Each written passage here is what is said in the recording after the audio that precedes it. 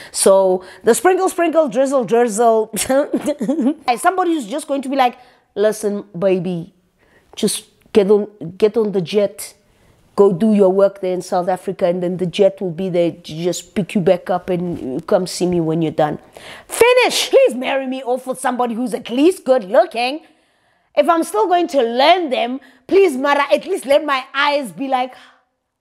He displays emotional intelligence, but he lacks empathy. Or maybe my untrained eye is not used to seeing a good and healthy relationship.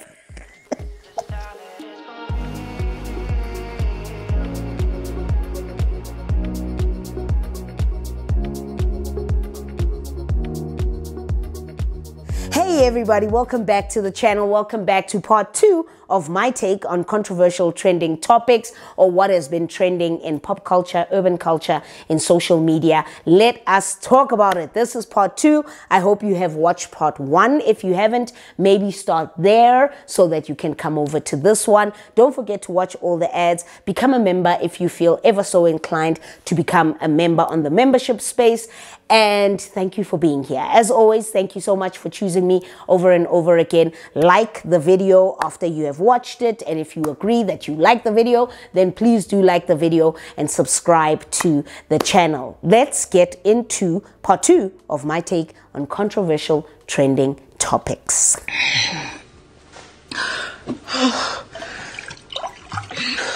I'm going to start with the one thing that I really just don't like to talk about, but it's okay. I will talk about it. One of the reasons why I don't like to talk about the whole Mihlali and Leeroy thing is because I know Mihlali personally, so I don't like to talk about it. She's friends with my sister, but I've met her a number of times and I've engaged with her in conversation, and I just don't like it. I feel like I'm not too close to the situation, but at the same time, this time around, I did want to talk about it because of what has been happening. So let's get into it.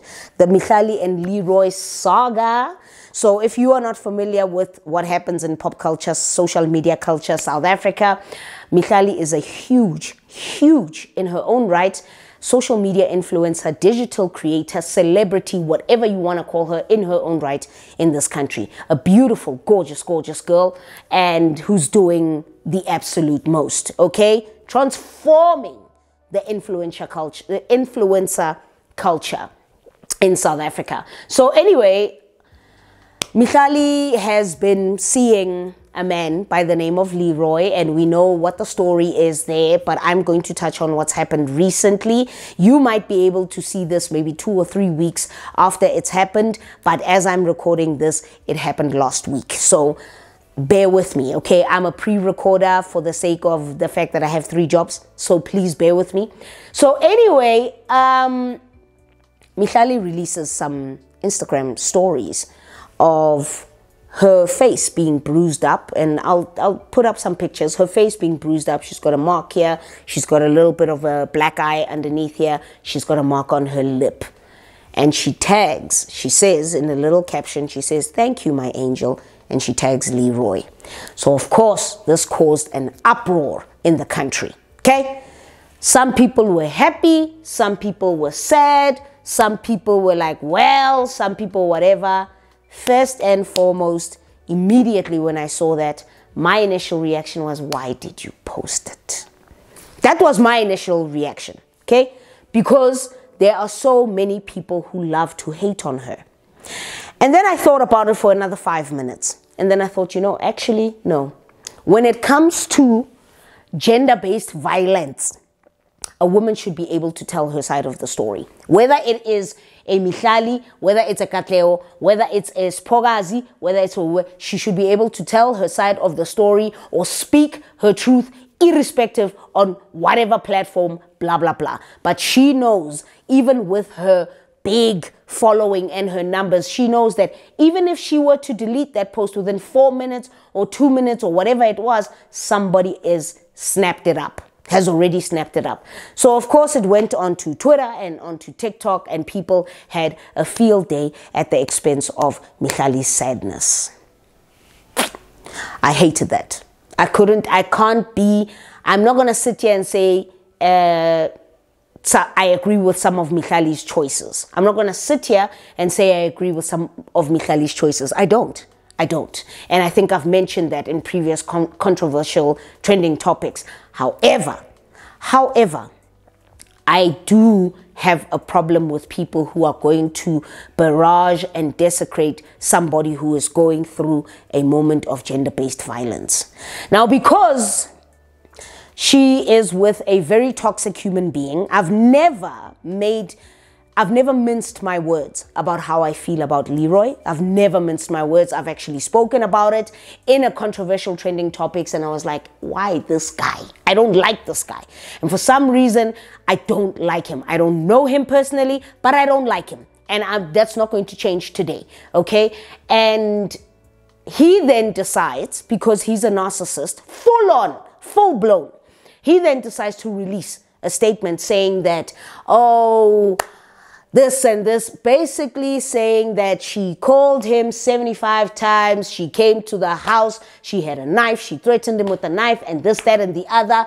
And then in defense of himself, he pushed her, she landed into the wall, and that's how her face happened. Okay.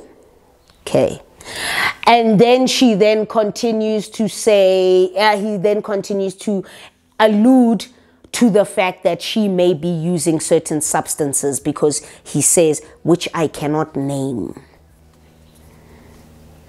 This man is doing everything in his power to destroy this woman. All because she put up those two pictures. He said, really, bet, let's go. But in his response, he was literally completely desecrating Mihlali and her reputation. One thing about me, when I'm talking seriously about something, I slow down. When I'm talking about fun things and whatever, I talk very fast. And I'm joking around, I talk very fast. But when I'm talking about something serious, I typically slow down. This is serious, so I'm going to slow down. So I might be talking about it for a while. Don't blame me. It is what it is. That's how I'm wired, okay? But that's when I realized that Mihlali is dealing with an absolutely toxic human being. Absolutely narcissistic of note. And I just thought to myself, man, I wish she didn't post that. I wish she would have done all her things behind the scenes. Go legal if you have to. Mutwarise, like all those things. Do all those things. I wish she hadn't posted it publicly. But like I said earlier on, I also understand that women shouldn't be silenced, especially when it comes to these kinds of things. So then he came out with a letter to try and desecrate her and her reputation, which I don't think he will. Well, I genuinely don't think he will. I think she will come back from this, even though this is a big stain on her career and her, the trajectory of her career. This person wants to pull her down with him, because I think he just did it because he's vindictive and he wanted to ruin her reputation. That's why he did it. Here's the thing. Gender-based violence is never going to be acceptable, not in this house. It will never be okay, not in this house, not with me. So I think she should take whatever steps that she feels comfortable taking against Leeroy. Sure, go for it, do it. But I do also like the fact that in the 2-minute video that she took out, there wasn't much that was said, but I also do understand that she is a public figure. She's a huge name public figure, and maybe she's doing things under G that she doesn't want to really talk about or can't talk about as yet, which is fine, But when she released that, what I did appreciate is how she took accountability for her behavior in this as well. One of the big things that is surefire evidence and indication that somebody realizes the fuckery that's going on is taking accountability and seeing the role that you played in all of this. I do also, however, feel no form of violence, whether against men or against women, is acceptable. This is gender-based violence, period. Whether it was done to the man or the woman, period. It's gender-based violence because it was done by a member of the opposite gender. You hear my chat? That is gender-based violence, okay? But the thing is, I liked what Unati said in MacG's podcast, where I saw the clip on TikTok where she was like, you know what? Whether man or woman, if you're going to start something, finish it. If you're going to start something with me, I'll finish it. Irrespective of the fact that it's man, woman, I do not encourage or condone violence. But if a man is going to come at me violently and expect me to just sit like this, it's not going to happen. For me, what hurts me the most is that the pain that she's going through, because you can say whatever you want about how she was pompous about this and that and the other, and this happened and blah, but she loved him. If there's one thing that she's made very evidently clear, is that she loved him. And when you love people, you make stupid mistakes. You make stupid decisions sometimes. I need her to understand who the fuck she is. Sorry for the language. I need her to understand who the F she is. I feel like she needs to see this. She has young people in a chokehold, man. Whatever she puts up, we love it. Whatever she does, we love it. She's a gorgeous, gorgeous girl who can go so far. Genuinely, I feel like she needs herself a man somewhere there in France. You know, like in Cannes. Like a man who's got bonkers worth of money. To be able to handle a girl like that who likes that kind of lifestyle. She needs somebody who's not in the eye. Who doesn't want to be in the eye. Somebody who's just going to be like, listen, baby, just get on the jet.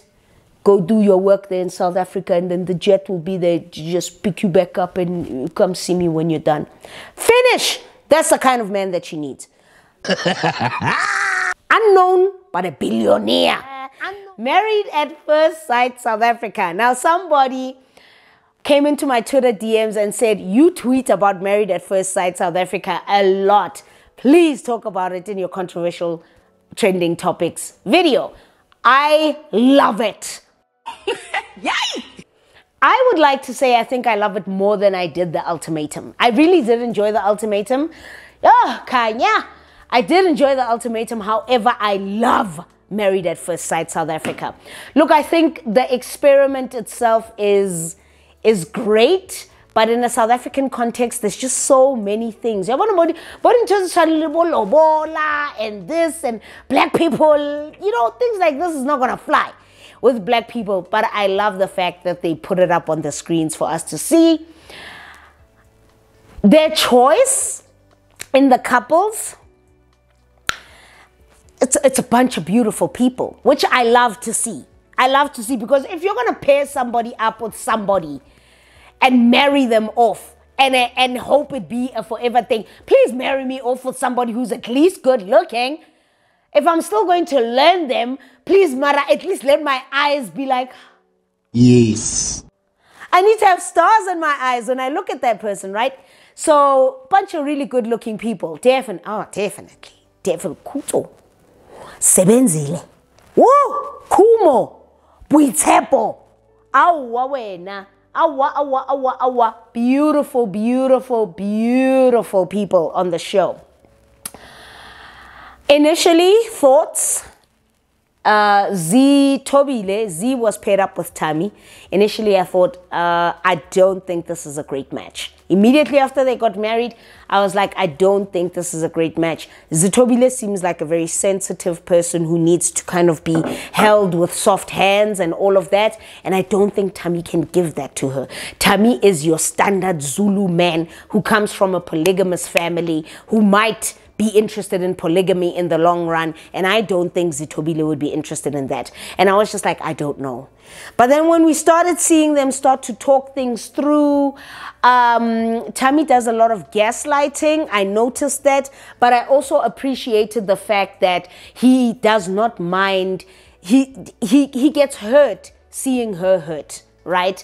And that could be a form of just doing it to seem like the good guy in front of the cameras. But I genuinely do think that he doesn't like hurting her. But in the same breath, as the show has evolved, it's 9 episodes in at this stage, I don't see them together.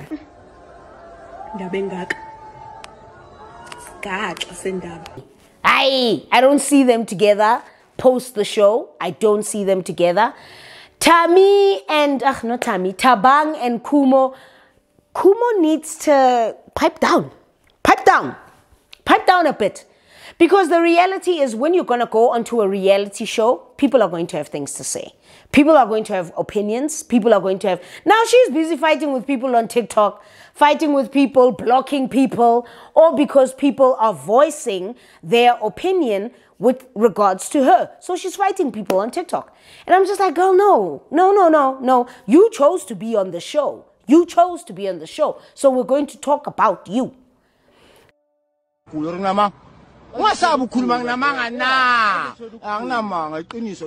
Tabang, I feel like it's just there for vibes. Tabang is just there to drink his Don Julio and call it a day, have his hub and call it a day. I don't see the relationship lasting. I feel like they're far too young. They're young, man, and their lives are all about munati, groove, good times, whatever. I don't think both of them are mentally ready for what a marriage entails. I don't think so. I genuinely don't think so. So I was just like, I don't see it. I think that Kumo has a bit of a mouth on her. She tends to be disrespectful, especially after episode 9, and how she's also engaged Tabang himself. I like how opinionated she is. I like the fact that, yeah, my job is not to cook for you. This here emotional labor that you're displaying here on me, not gonna fly. And I liked that about her. I like that about her. Kuto, I had faith.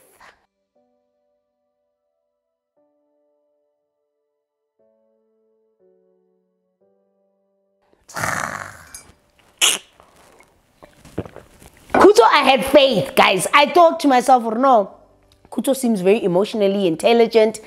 And then he kept on making comments about how Dee's body type is not for him and blah, blah. And I'm like, okay, enough, okay? We get that. You're saying that she's beautiful. You're saying all of this. Just try, man. Get over the fact that sometimes you're not going to get everything you want in the package that you want when it comes to a partner. That's just basic facts, okay? Get over it. Try and actually give yourself to the relationship and try. And he did try. And there's some things that I was like, nice, Kuto, nice. But after episode 9, absolutely not. I'm just like, nope. He displays emotional intelligence, but he lacks empathy. How he outed his wife in front of the other couples.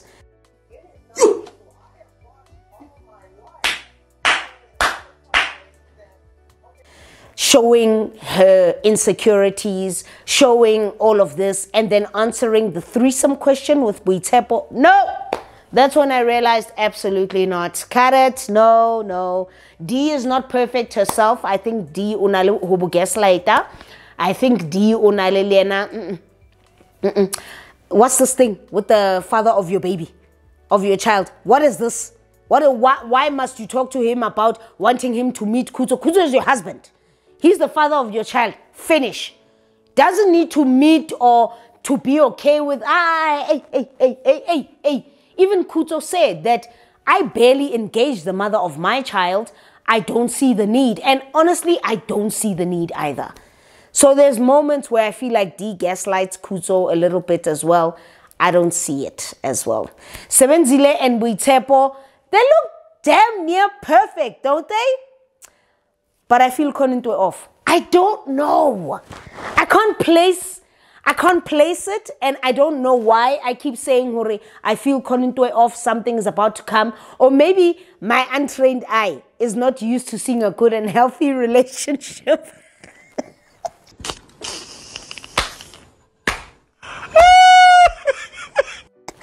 I don't know, but I don't know. I don't know, but basically I'm loving it. If you're not watching Married at First Sight South Africa, I highly, highly recommend that you do. It's great. It's freaking fantastic. I love it. I love it. Drizzle Drizzle men. Somebody said, Katleho, I really would love for you to speak about Drizzle Drizzle men. Now, if you're on TikTok, you would know what this is about. There's the whole phenomenon of sprinkle, sprinkle women. I don't follow that lady. There's certain things I agree with. There's certain things that I don't agree with in terms of the message that she's putting out and projecting to women and what to look out for and whatever. But when it comes to her saying the things about confidence and if somebody cheats on you, leave and all of this, there's some things that I agree with. But the other things, I don't. So, sorry, I don't agree with. So I'm not going to say much about sprinkle, sprinkle lady. Drizzle Drizzle men, I don't. Drizzle Drizzle is not asking for a lot. Drizzle Drizzle is about respect. It's about giving me something that you can't give anybody else. See, when you spend money on someone, that money is gone. That means that money was for that person alone. For thousands of years, guys have been dying on the line for a woman who only gives back what they've given to 50 other men, and they'll give to 50 other men since. Drizzle Drizzle is about giving somebody something truly special. It's about sending the Uber Black instead of the Uber X. It's about buying me a new Mihlali white shirt so I look good when we go out, because I gotta look good too. It's about giving me that compliment, letting me know that no other guy on this planet can wear a Mihlali shirt like I can wear. I just got off the phone with someone I was seeing, and she asked me how my day was going, and I explained I was at the airport. And then she said, I'm glad you got there safe. And I said, yeah, I had to take an Uber. I had to block her. I mean, she was great and everything. She was emotionally intelligent, always paid for dinner, pretty much catered to my every need. But if you hear I'm taking an Uber to the airport and your first move is not to open up Venmo and send me money, are you even a real woman? And then you find out I'm on a commercial flight and you don't immediately charter me a private jet? I know my worth, Drizzle Drizzle. I'm in my soft guy era. I want to be pampered. And if you're broke, just say that. And I'm sure later she'll come around looking for some sugar, but this sugar don't mix without drizzle. No, when this came out, I was just like, okay, this must be satire. I feel like the men are just making a whole big joke out of this whole thing. And if that's the case, that's great. Then they should make a whole big joke out of this whole thing. Because it's hilarious. Men being in their soft guy era. Okay, sure, each to their own. I don't disagree with the fact that men should also want nice things for themselves, from their partners, from their women, and all of that. Men should also want to be treated nicely and bought nice things and all of that. I mean, when I'm in a relationship, I do nice things for my partner. It's just standard, provided provided it's reciprocated. I feel like it's just standard to do nice things for your partner. However, I just saw it as a satirical moment. I think it's satire. I think the men are making a big joke of it and all of that. That's great. If they are serious,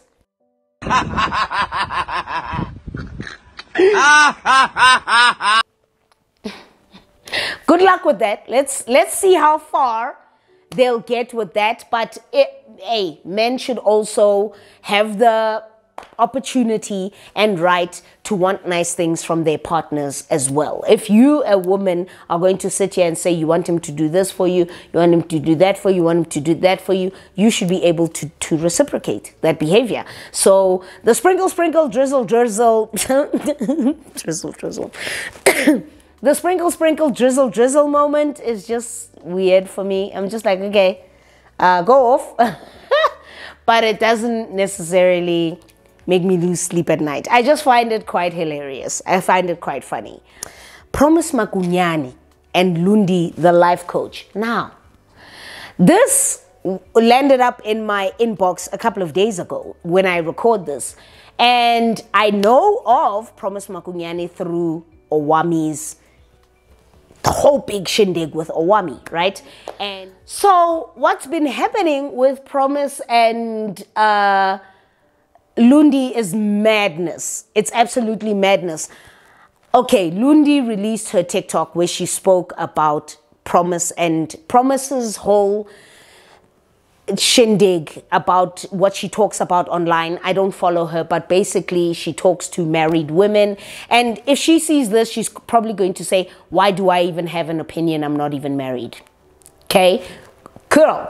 But she talks to married women and how she's said before, I think the big contentious thing that she said before is that she wouldn't leave her husband for cheating.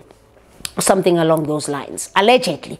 So something may have happened between her and Lundi, the life coach, and Lundi did a TikTok, and I'll put them here so that you'll see what I'm talking about. So apparently this is Promise's page. So Promise is the lady who said that she doesn't mind her husband cheating on her, and she's angry in my post. She's asking, why did I say that she doesn't mind her husband cheating? Because when you come here and make videos and be angry at other women, hold everyone accountable except your husband, and say that women are disrespecting you, she disrespected you, and then she had a baby with your husband as if he didn't participate. And then you go around and say there is no need for women to send you evidence that your man is unfaithful because you're not bothered by that. That is you saying you don't mind. Guys, update. I'm back, and yes, we are definitely going ahead. We are definitely saving her. Those are definites, right? And another update or counsel that I got is that I should not make a legal matter a social media matter. Lundi did a TikTok, and then after that, it truly just became a back and forth between the two of them. Promise was already talking about how she's going to go sue, and she wants to talk to her legal team, and this and blah, blah, blah. And I am a life coach myself. I agree with a lot of what Lundi was saying, especially about trauma and having gone through certain things, and how it says a lot about your self-esteem and your self-confidence. I agree with her. I stand by her. I agree with her. A lot of the time when we react a certain way, it says a lot about our confidence, about what we fear and what we lack. And there's many things that I'm just like, baby girl, Promise, I don't agree with your message, babes. So she's probably, if she sees this, she's going to be like, yeah, well, you're not married. What do you even know? Okay, it's a ring. Doesn't make it any different. It really doesn't make it any different from any long-term relationship. And there's certain things that I won't tolerate that she will tolerate, or that she will not leave her man for. And that's fine. Is it intense? Yeah. Is it really just ridiculous also at the same time? Yeah. I don't see it. I see a lot of bullying between the two women, which wasn't nice to witness. I think some of the things that Lundi said as well are not nice. And the repetition of video after video towards Promise and insinuating and saying certain things, just not nice. And then Promise also, the rhetoric, the coming back, just not nice. Women don't like women. It's crazy business. It's crazy business. But yeah, that's where I'm going to leave it at that. That's where I'm going to leave it at that. Sorry, if you hear me, I'm still phlegmy from a cold. But yeah, I'm going to leave it at that. I'd love to hear your opinions, but I don't think that just because the message that Promise is giving out to women, I find concerning. To married women, I find concerning. Largely so. But that's just my opinion. Oops, but that's just my opinion. But I find it largely concerning. And that's where I'm going to leave it. I think their mess is just a little bit ridiculous, man. I think it's so unnecessary. But hey, let's see how it unfolds. Okay, I'm going to end it here. I hope you guys enjoyed this part 2 of my take, my controversial trending topics, and my thoughts on everything that's currently been going down that you've asked me to speak about. I'm going to go. I have another video to film after this, so I'm going to go and I'm going to leave it here. Thank you so much, as always, for choosing me over and over again. Until the next video, I'll see you very, very soon. Until then, sayonara.